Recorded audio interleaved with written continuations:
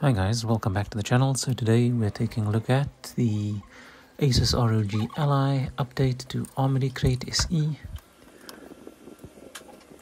It includes AMD drivers that comes packaged with AMD fluid motion frames, AFMF, long-awaited feature that the community's been waiting for.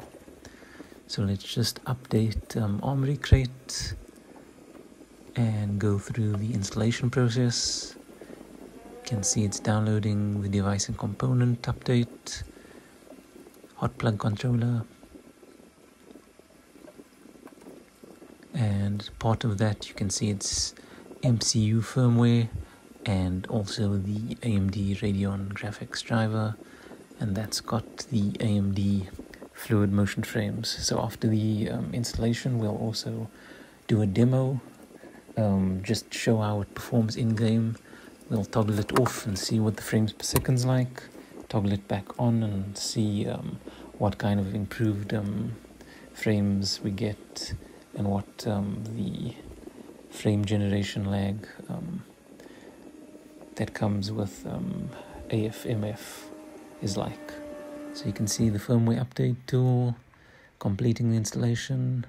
You can see everything in Armoury Crate is done installing, just restarting the PC. You can see now we're in the updated version of the Adrenaline software. You can see fluid motion frames option is available to us.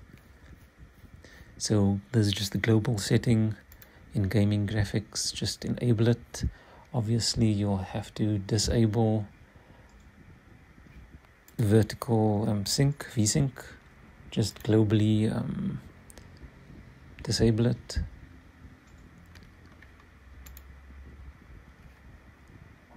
So don't do that frame rate target control.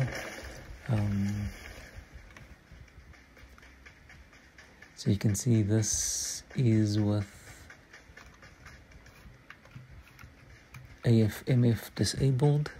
You can see we're getting around 70 frames per second, and now using the hotkey Alt, Shift and G, you can see fluid motion frames is now active and our frames has jumped to 117, 128 frames per second.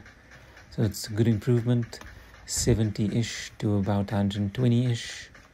It's not exactly double, but it's definitely an improvement that you can appreciate and can tangibly see the difference.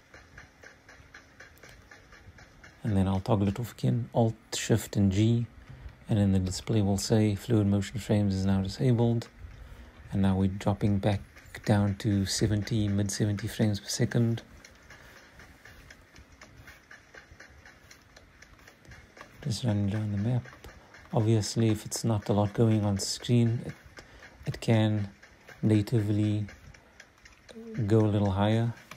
So we're getting high 80s, you can see, with AFMF disabled, even 92 frames per second. And then we just Alt, Shift and G, toggling AFMF back on, and then we're back up to 120 frames per second. It's quite tangible difference.